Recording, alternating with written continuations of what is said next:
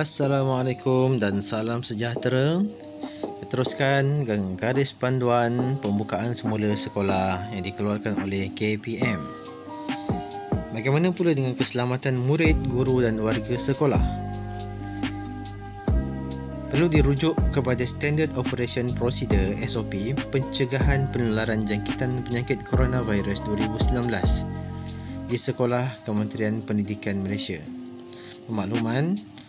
Makluman awal kepada murid dan guru atau warga sekolah bahawa mereka mesti dalam keadaan sihat untuk hadir ke sekolah.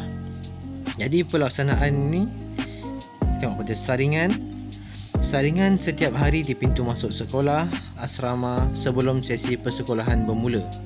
Sekolah boleh menetapkan lokasi yang sesuai, masa senggang bagi murid yang berjalan kaki, berbasikal ke sekolah.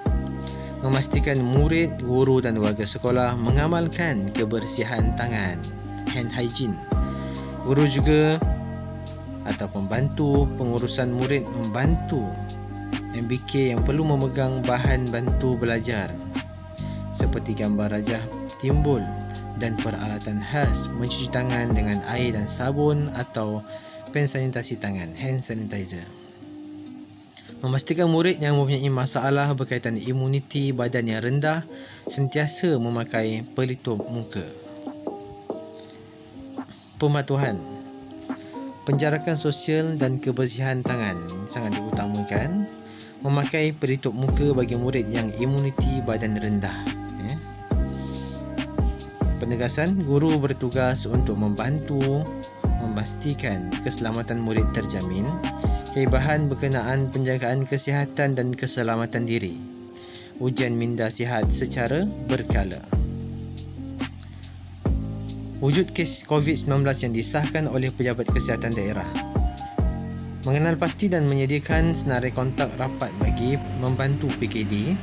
Mendapatkan nasihat daripada PKD mengenai keperluan melaksanakan pembasmian kuman di lokasi yang dikenal pasti. Jika ada kes COVID-19 yang disahkan, maka mereka perlu menyediakan kontak rapat serta mendapatkan nasihat daripada PKD. Baik, kontraktor perkhidmatan. Memberikan taklimat keselamatan kepada semua kontraktor dan pengusaha kantin. Kontraktor mestilah memastikan pekerja mereka yang pertama mengimbas suhu badan mereka setiap hari sebelum memulakan tugas.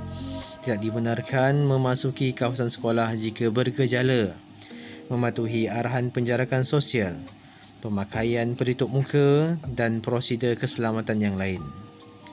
Dan mengamalkan hand hygiene. Sekian saja. Terima kasih.